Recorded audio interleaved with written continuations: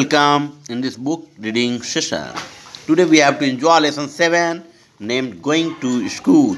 Let us participate in it with full enthusiasm. Get ready. Answer yes or no. Yes. First question. Does your school have a library? If your school have a library, then you need to write yes in this given box. And if there is no library in your school, then you need to write no in this given box. So is the case with rest of the questions. Question second.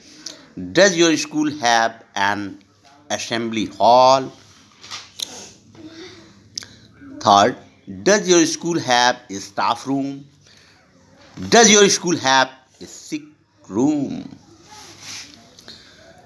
Now, come ahead. I am Rahul.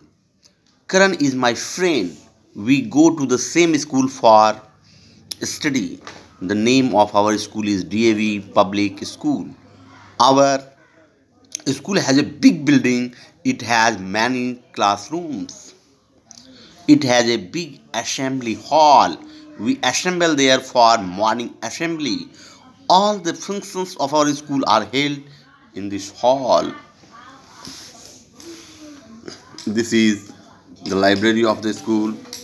This is principal's room, and this one is the office of a clerk. Our school has a big playground. We play various games there. It has one principal's room. There is an office beside this library. We read books in the library. Our school has a music room also. We learn music there. There are water coolers and toilets in our school. There is a canteen in our school. Now you need to know more about the school in a single line. That is, in ancient times, schools were called gurukuls. Now come to homework. That is group matching. Match the column A and column B.